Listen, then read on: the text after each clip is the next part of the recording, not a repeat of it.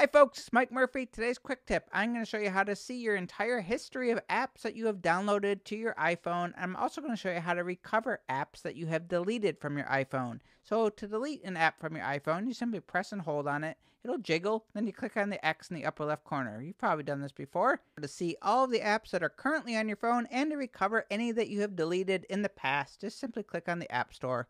Go to Updates in the bottom right corner. Up here where it says Purchase, click on that little arrow to the right. These are all the apps that are on your phone. If they have a little open, that means they're on the phone. If they have the cloud with the down, that means they are not on the phone. If you want to sort through the ones that are not on your phone, just simply click on this tab, Not on this phone. If you want to recover them, this is the app that we just created up top. Just simply click on the arrow. If you've already paid for an app, you do not have to pay again. If we go back to the home screen, you can see it's now installing that app that we deleted.